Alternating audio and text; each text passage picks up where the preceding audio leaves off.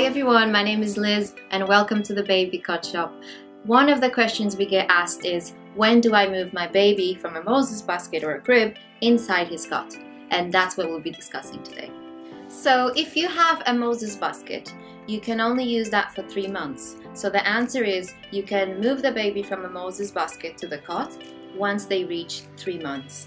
This is because when anything that comes off a stand, for safety reasons, cannot be used beyond 3 months, and also because the baby will grow out of it. The other option is a bassinet or a crib. Bassinets and cribs can only be used until up to 6 months.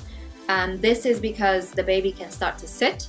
So whenever the baby starts to sit, you need to move them from the crib inside the cot. Another important thing to have in consideration is the height of the mattress inside your cot.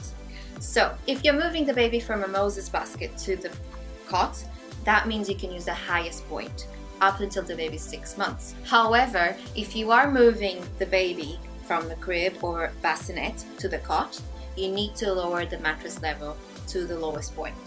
Something we'll discuss in the next video is what type of mattress each of these things require, because a Moses basket requires a different mattress than a cot, and the cot requires a different mattress when it's a newborn or when it's a toddler using it.